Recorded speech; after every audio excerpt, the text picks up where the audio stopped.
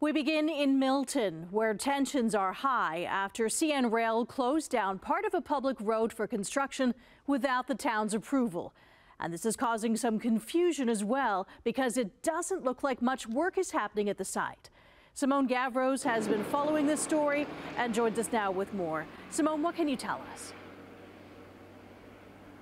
Hi Taz, I'm at Lower Base Line here in Milton, and the road behind me is where the closure is taking place. It starts at First Line, where I'm located, and goes all the way to Tremaine Road, and that's been taking place since July 4th and is expected to be closed for 2 years for the CN Intermodal Hub that the town has made clear they already oppose. Road closure signs sit along a stretch of Lower Base Line in Milton. CN has closed off the road for the next 2 years for mainline track realignment construction without authorization from the town. They had contacted the town and, with the appropriate people, and we said no.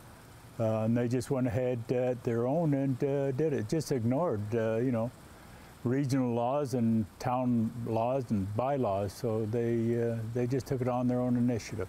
The road closure on Lower Base Line began on July 4th and stretches between First Line and Tremaine Road. This is part of the Intermodal Hub Project, which has been an ongoing court battle between CN, the town, and Halton region. The town says permits and bylaws are required for this type of construction road closure that any resident or developer would have to follow.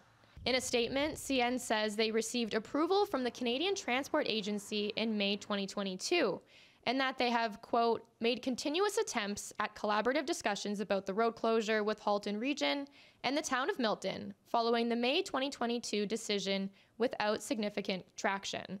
Local people in the area say that because of the road closure behind me, they now have to find alternate ways to get to their destinations. It's affect us a lot, like we have to go through like 4 or 5 kilometers every day, more distance than usually we go that way. I gotta look for an alternate route, apparently. It's just really frustrating because now I have to detour 15 minutes out of my way to go all the way up to Britannia and over. Regional Councillor Samira Ali says that people reached out to her alarmed that this was happening.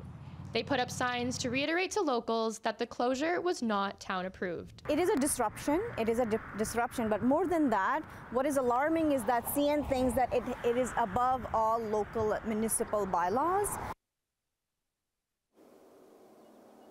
And Halton Region told us in a statement that this road dispute is part of a much larger concern with the hub coming to Milton. There's 3 court hearings that are going to be taking place this year challenging CN's authority on the project. And Halton said in the statement that CN is proceeding at their own risk until those court hearings are settled.